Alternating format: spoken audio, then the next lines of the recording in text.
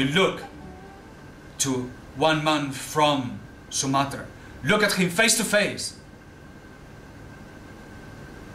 and can't you say to him, you are a foreigner? Can you say that to him? He's not a foreigner. Probably you have ancestors coming from Sumatra. This was the land of Islam. The division is not ours, it's theirs. And when you look at our people in Patani, that it was the cradle of Islam. It was a great places of ulama and Sufis. And now they are being forced to live under subjugation of the Thai kuffar. The Thais. They are our brothers. They are not foreigners. They are our brothers. When they are beaten up, is our affair. Just like somebody from Quetta is beaten up, is our affair. Somebody from Patani is our affair. And when the people of Mindanao, the great Sultan of Sulu, when these people are beaten up by these Philippine Freemasonic ridden thugs, is our affair. It's our affair. We live in a dream of fantasies. We are divided by fantasies, little flags, national anthems, and football teams. But we are one nation, we are one people. This is what Islam says. We have to get together. Wake up from the dream.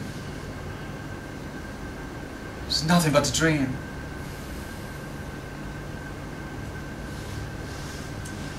And you have to do it with the heart.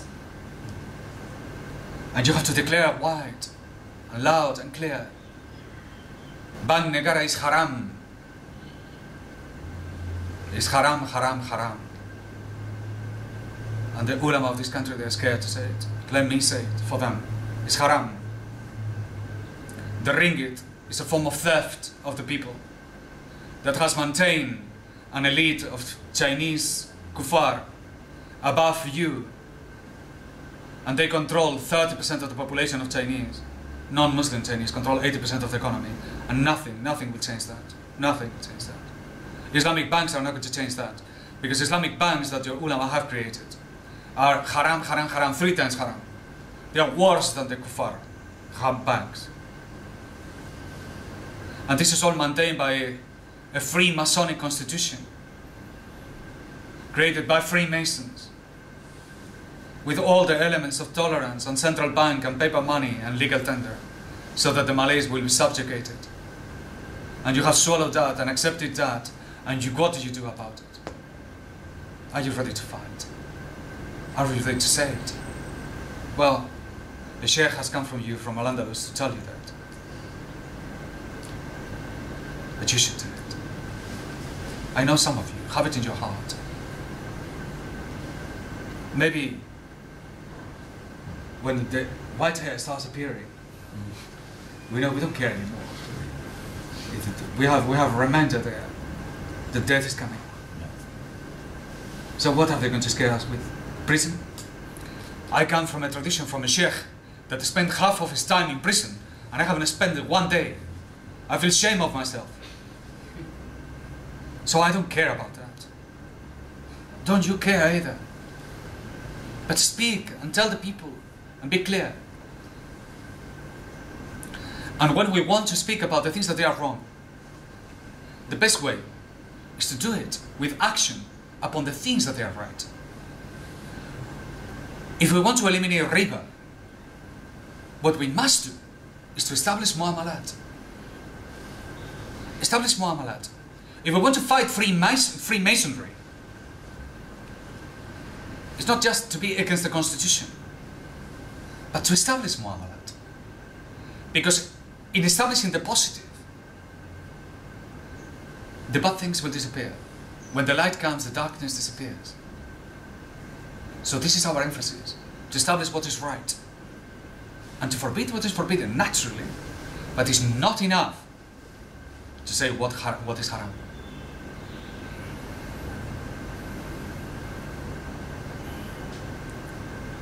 Freemasonry is kufr. Let's make it loud and clear. And anyone who gives oath of alliance to these disgusting, kafir, anti-human, criminal organization of the Freemasons, he has declared himself a kafir. He doesn't belong to us. And oath is a big deal with us. We don't take it lightly. The people who make oath to them, they belong to them. They don't belong to us. I'd rather die than to give alliance to any one of them. I'd rather die. I don't care about what their ideas are, what their justifications are. They say, no, we didn't know. Then you learn, find out. You did it there, you worked with them, you sat down with them, you went through these ridiculous rituals. And they have this shaking hands. How many times in Malaysia I keep people putting the finger and shaking the hands like this, which is the symbolic thing of this Freemasons. How many times I've got that? Like saying, hey, I am one of them. Are you part of them? No, I'm not. Shame, shame. Many don't even know. They join Freemasonry, they don't even know. Because nobody says what I'm just saying today. Because it's not clear. So let's make it clear. Kufr. Nothing but kufr. That's what it is. So, Tasawwuf is not the esoteric part of Islam. Tasawwuf is the heart of Islam. And by that we mean, we are the defenders of the Sharia. Where everybody hesitates, we will not hesitate. Where everybody have difficulty and compromise with this and the other, and they say, no, but you have to understand and you have to be practical, the Sufi will say, no, there's nothing practical about this.